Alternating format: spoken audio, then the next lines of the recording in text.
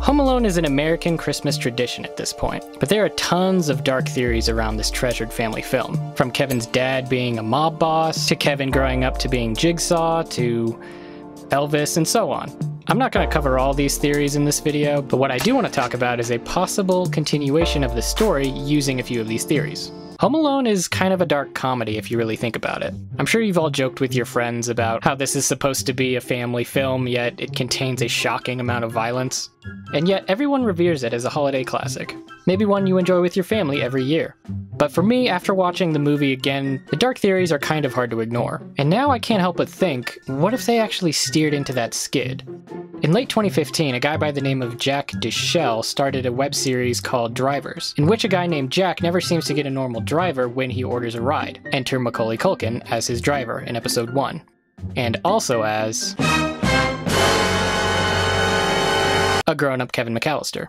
I'll leave a link to the video below if you want to go watch it, but basically he's like an Uber driver now. He shows up looking like a deranged lunatic, starts complaining about how his life turned out, mostly blaming members of his family and referencing the events that occurred in the first movie.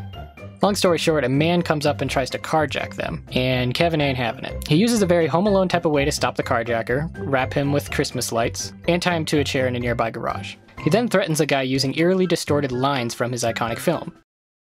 And then it's implied that he tortures the guy. This certainly sets a different tone for the characters and the story as a whole, and I gotta say, I didn't hate it. Call me crazy, but I think it'd be kinda interesting to explore this version of the story. Like, what if because of this encounter, Kevin awakens a serial killer nature within himself and decides to seek revenge on the two home invaders that wronged him all those years ago? And maybe it doesn't even stop there. What if he realizes that he actually has his family to blame for everything? What if with Marv's last breaths, he tells him that it was actually Uncle Frank that orchestrated the whole thing in the first place?